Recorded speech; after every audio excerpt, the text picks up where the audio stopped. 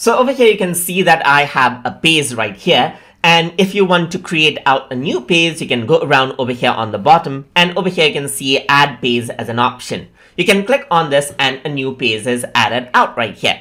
Similarly, you can go around over here and click on, let's say, for example, add chart. So I have a data over here, as you can see. So if you were to go around over here onto the page option, you can go around and duplicate this out, as you can see, and the same data is copied over just like this. If you want to delete out a particular page, you can do that by clicking on the delete button right over here as well. But I'm just going to go around, add a new page right here. So let's go around and insert out another chart right here. So over here on the bottom, I'm just going to go around, delete out this page, and you can see that I have 3 pages over here now.